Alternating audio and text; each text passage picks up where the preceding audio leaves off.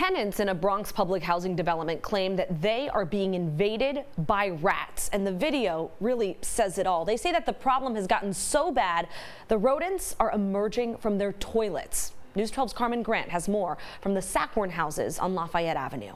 Yes, that's a rat crawling up a kitchen pipe. Dolly Signer says she filmed the rodent clawing its way above her kitchen stove just before she killed it. I seen it trying to jump up and down out my sink. I have this pole. I took that pole and I just let it have it. In this building lobby, tenant after tenant shared their unpleasant encounters with the rodents.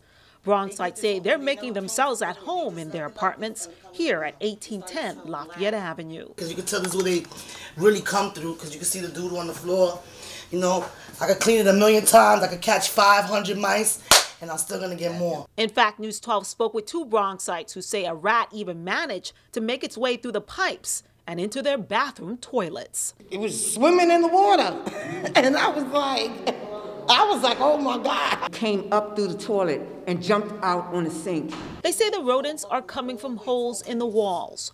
Bronxites say repair work was recently done in some units to seal up the holes, but they claim the patch repair hasn't been adequate to keep the rodents at bay. When I open this up, I don't know what's coming out of here. The public housing building has a total of 12 complaints listed on the Department of Buildings website, however, none for rodent problems. The two most recent complaints filed last month were for a broken elevator.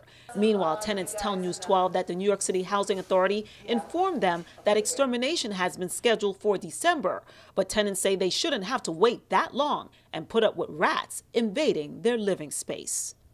Carmen Grant, News 12. Disturbing images there. Now, we did reach out to NYCHA. They tell us in part that NYCHA staff is working to address this issue, that NYCHA exterminators are inspecting the grounds, basement, and compactor room, as well as public space of the building today, and they will report their findings.